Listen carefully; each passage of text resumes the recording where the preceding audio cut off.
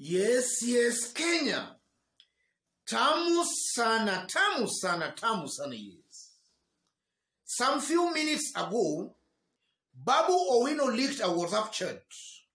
And if you go through this WhatsApp chat, it's from UDA Team Nairobi. So in this video, I want us to have a look at that chat, after which, as usual, I'll just explain what it means politically. Yes. Babu Owino. These are the dirty plans from my unworthy opponent. And then you can see the chat there, UDA Team Nairobi. And then up there, Azimio Gunstone DP William Ruto. And then the chat continues, si ya leo imeweza, hii ya Embakasi tunachukua. And then Honorable Sudi replying to Honorable Mureithi Embakasi, iko sawa kabisa, sympathy votes utapata sana. Kitu sasa unafaa kufanya is organizing my youth, wape t-shirts zimeandikwa Babu for MP na Azimio wavai, na waingie mitani Embakasi wavuruge, wamama wawachape sana. Honorable Nixon Langat replying to Honorable Sudi, perfect. Babu is an heavyweight na ground yake iko poa. Itabidi Mureithi ajipange kabisa, if need be atuite backup. Honorable Mureithi Embakasi replying to Sudi, I get you. Good idea, naona iko sawa. That's simple. I'll print them nipema vijana tuko na wao wengi wavai, wachape wa mama na wavuruge watu ya biashara. Hiyo inaweza haribia Babu ground sana. But malls hapa itabidi wasituuze. Hiyo inaweza nipiga sana. Please let's be careful, even for the sake of His Excellency the Fifth. Then Honorable Sudi, tunawajua lakini watulie. Hii nyumba ni kubwa. That's UDA Team Nairobi leaked chart by Babu Owino. And looking at the message of that chart, the message seems authentic. Because this is not the first time we are hearing of such kind of strategies in politics. Mike Mbuvi Sonko actually revealed to Kenyans that in the 2017 presidential elections, they used to print ODM t-shirts and then they give them to some goons who would then go rioting along Langata Road. And that could paint a big picture of ODM party. So this is not far-fetched. It's something that I know might have been discussed on that day William Ruto was actually stoned at Jacaranda grounds. And I'm saying that because largely, if you look at William Ruto, his brand of politics is largely based on seeking sympathy. So I honestly believe that after that stoning in Jacaranda, this kind of a discussion I know might have been discussed within the UDA ranks. So in this video, I want us to dissect this chart because the message I believe is authentic. I want us to dissect that message to see exactly what it means politically. But before we do that, in case you are watching us for the very first time, and so far you have not yet subscribed, kindly subscribe, give this video a like. Thank you, God bless you, God bless Kenya. Yes, I always believe that there is no secret that is actually a secret. Some months ago, there was a leaked phone call between Raphael Tuju and Daniel Karaba.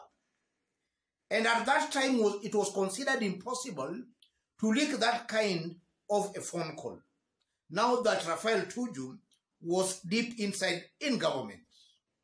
So this WhatsApp chat, this one, of the likes of Sudi, I know it might be the authentic chat between this team. And I'm saying it might be the authentic chat because upon William Ruto being blocked from Jacaranda, it's commonsensical that the UDA ranks, the UDA brigade, might have talked about sympathy votes. They might have talked about that.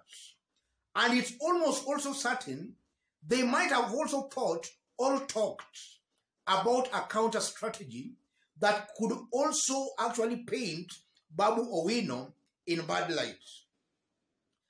And if you look at that chart, there are some things coming out very clearly from that chart. The first thing coming out clearly from that chart, UDA Nairobi team is admitting that they have a very weak parliamentary candidate in Embakasi East constituency. We are seeing Nixon Korir actually admitting that Babu Owino is very strong on the ground, so they should actually give Francis Muriithi a backup. That's just a confirmation that their UDA candidate in Embakasi East constituency is very weak, that he cannot single-handedly face off with Babu Owino. And that only means that Babu Owino most likely will easily win back his seat in this year's parliamentary, or rather in this year's elections. That comes out very clearly. And then secondly, I'm seeing a disparate UDA brigade whose political survival just depends on seeking sympathy, propaganda, and lies. And I'm saying that because today William Ruto was in Mombasa and he was telling the good people of Mombasa that if he wins the presidency, he will actually revert Naivasha dry port to Mombasa. That's what Ruto was telling people in Mombasa. But the same William Ruto some years back was the one advocating for the creation of Naivasha dry port. Right now, today, if you listen to him today in Mombasa, he was accusing and attacking some people of having taken that port to Naivasha. That's the kind of deceit, conmanship, propaganda, and lies I'm talking about. So this chart also just reveals that kind of a deceit. These are people who are just trying to use sympathy or to use some kind of shortcuts to achieve their political ambitions and gains. And from that chart again, I'm seeing an UDA brigade who are not serious when they talk about the bottoms up. Mama mboga, boda boda, mtu wa chini. They are actually planning to mobilize youth. They print odium t-shirts, they give the youths go cause chaos, disturb Mama Mboga. That's what we are seeing from that chart. And that's also not far-fetched because Mike Mbuvi Sonko some months ago just told Kenyans that in the 2017 presidential elections, they printed odium t-shirts and then they gave them to some goons who are actually rioting along Langata Road. And that painted odium party in bad light. So it's not far-fetched that maybe this UDA brigade team, Nairobi, they might be planning of printing t-shirts with Babu Owino's name. They give them to goons who then go on to disturb Mama Mboga and the border borders. That's a confirmation that this is a team that are not serious about empowering the lowly in the society. They just want to take advantage of the poor in the society to advance their political interests. But they don't have them at hand. That also comes out very, very clearly. And likely if you look at William Ruto, the way he has been dealing with the lowly in the society, William Ruto has not once or twice, but on several occasions, he has actually proved that he does not care about these people. There was also an incident where William Ruto went to Kambani and he encountered a Mama Mboga one-on-one. And he even invited that Mama Mboga to his current residence office. Later, the Mama Mboga came back crying that William Ruto actually never fulfilled the promises he made to her. So this is a team that are clearly misusing the poor in the society. Otherwise, ladies and gentlemen, as I conclude, this chart is also a confirmation that already Babu Owino has actually thwarted the UDA Team Nairobi plans, if at all that was their plan. Babu Owino has again single-handedly thwarted that plan. Otherwise, God bless you. God bless Kenya. Yes.